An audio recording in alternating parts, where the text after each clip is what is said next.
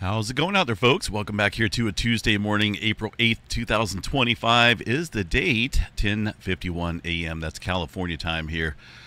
Latest activity on the Earthquake 3D globe shows, looks like a four-pointer there in the green flag. Well, it was the green flag down across the, looked like the Nicaragua area. Also some movement in California.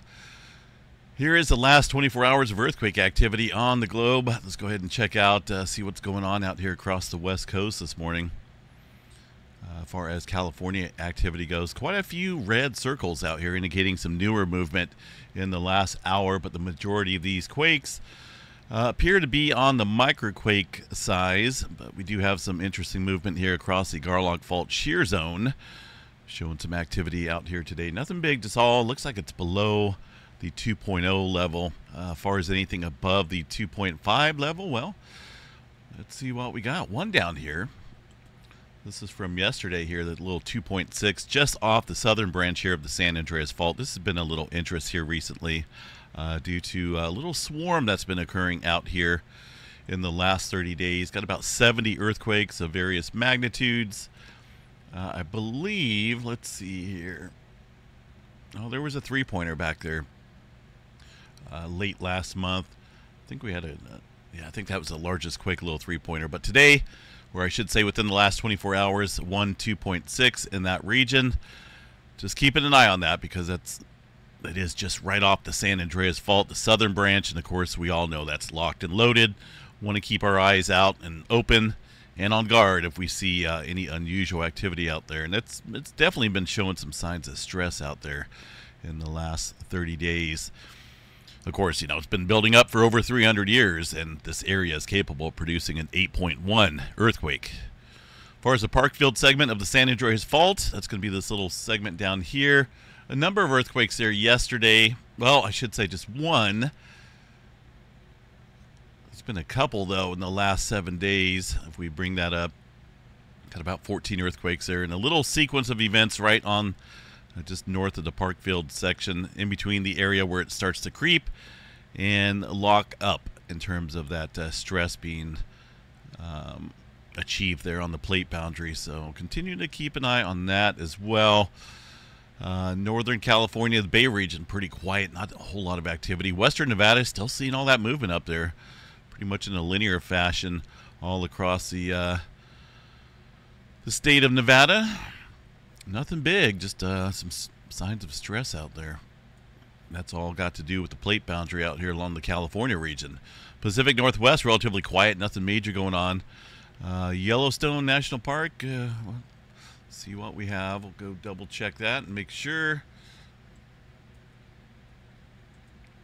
Today is the 8th already. Goodness. Nothing major. Looks like just some wind events out there. Really no earthquake activity. The wind's going to be here in the darker blue. Yes, the seismograph stations out there do pick up the wind on occasion. Oklahoma, gas and oil fields getting hit out there also in Texas. Down across the Georgia area, a couple earthquakes outside of Harlem, Georgia, which is outside of Augusta. Most of these here from yesterday. I don't recall these being on the map last night, so it looks like these were added after the fact. Sometimes it takes, a review, a human review, following earthquake activity in locations that may not really experience a lot of earthquake activity, but there's a little bit. Upper one range out there across Georgia. They've had a lot of rain out here in this region, so it could have something to do with that. Nothing going on there across the New Madrid seismic zone. Last 24 hours of earthquake activity. The largest event goes to yesterday, this little, I should say moderate 5.8 here across the Sumatra area, just off the north coast there. About 11 miles deep. So far today, though, after midnight, 5.4 up here across the Japan area, Japan region. Still keeping an eye on the Nankai Trough here. Nothing showing up on it, though, for now, as far as the USGS statements go. Really not seeing anything on the EMSC model. Maybe one earthquake here. If we look, there's a 4.4 at the northern end here, just at that, just as the subduction zone ends. So that's going to be right about here, and that is visible as far as the subduction zone goes on the oceanic crust map. I do like this. I just wish they would add the names back here far as the subduction zones and the trench zones. They used to have Izu Trench up here, Mariana Trench, Japan Trench, Kuril-Kamchatka Trench. All that is missing off their maps here since they redid it. Hopefully they'll get around to it. Alaska, really nothing major going on up there. Hawaii, a little bit of activity stirring up around the Lohe Seamount from yesterday and today, it looks like. A couple more earthquakes after midnight. 3.4 and a 3.1. Nothing major or unusual going on there, but we will double check the Kīlauea volcano site. See if anything is changed here since last night. Still got some volcanic gases going on there. Looks like, well, did we enter into the eruption stage here? Looks like we did. I'm guessing sometime late last night there, this thing kicked back up into eruption stage. Episode number 17. I believe it's episode 17 here. Yeah, it looks like around 3 a.m. Hawaii time there. Got some eruption activity going on across those little craters area. Those two craters. There we go with the depletion of magma from the summit area. Right? Obviously during an eruption that's going to go down. This is the inflation chart. Here's the past month. Each inflation obviously leading up to an eruption. This one a little bit lower in terms of the accumulated volume down below. So I thought we'd have at least maybe another day or two to match some previous levels observed, but not the case. Either way, looking at the volume of magma, though, it does not appear to be anything too crazy. Looks a little light, if anything, in terms of the fountaining and stuff going on. But it is the eruption. I believe that's number 17 here that we've observed in the last couple months. The last few months, I should say. All right, as far as the rest of the globe goes, let's go ahead and see what's going on here across the area. Aside from the typical clustering out here in the crunch zone, you can pretty much always see that type of activity. New Zealand, some threes out there today, really nothing big. Some quiet movement out across the Tonga Trench. Quiet movement, lack of movement here around the Tonga Trench and the Fiji area for now. But this has been quite active recently. So it's okay to see that go quiet for a day or two. A little bit of movement out in the Pacific. That's off of the plate boundary there. 5.2, fairly unusual location. They have this at the southeast central Pacific Ocean, again, away from the plate boundary. Maybe a fracture zone out here somewhere, which is currently also missing from the map here. These all used to be marked with different names, and that is not the case out there now.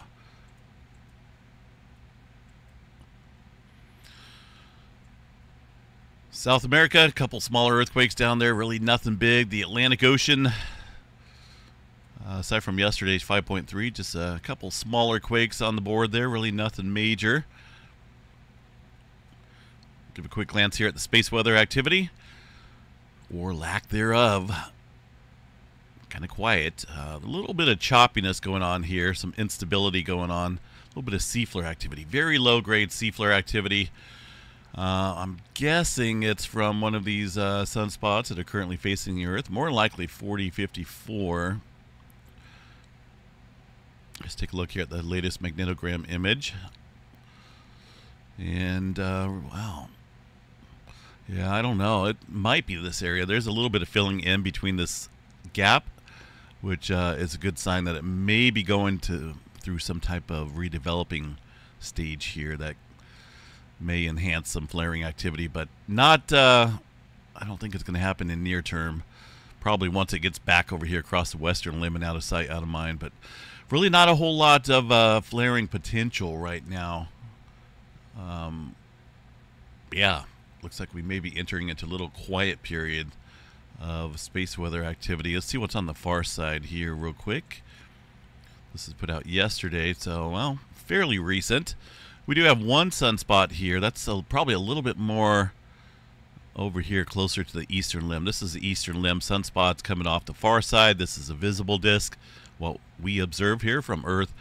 and maybe a little sunspot there. We'll take a look at that here maybe tonight. Could be in view. Doesn't look like much though, but we'll have to wait and see what happens as we get a little bit better perspective and view of it. As far as any close approach asteroids go, with all the craziness going on in the world, that's all we need, right? Is a asteroid encounter. Right now, let's see, are we working? Try that again, see if it's up. Sometimes it's a little slow, not my internet, but for whatever reason my connection to the government websites. All right, we'll have to check back on that here in a minute. Storm Prediction Center, not a whole lot of severe weather in the forecast. That is good news, right? I think the areas there across the south and southeast portions of the Midwest need a little break from the severe weather, and it looks like that's going to be the case here, but not going to last too long. It looks like we do have another pattern change towards a little bit deeper into April.